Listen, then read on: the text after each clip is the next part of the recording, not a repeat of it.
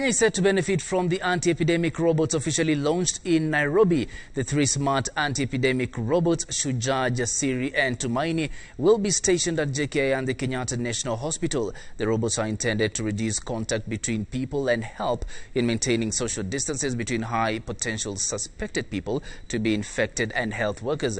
With both wide angle and long reach, the robots can measure the temperature of 10 to 100 persons per minute at a distance of 2.5 to 3.5 meters, saving amount time while safely protecting frontline workers and staff from secondary transmission of COVID-19.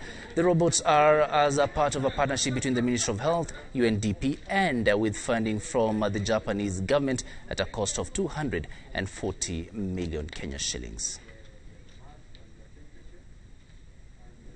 So UNDP is really pleased to partner with the government of Kenya in piloting these three robots and to protect, first and foremost, the frontline health workers and provide them with the critical support. Supports a key pillar of Kenyan government's Big Four agenda, that is the health sector. The robots have come and now they are going to replace doctors and nurses and whatever. They will not, because they will give us new opportunities to do new things.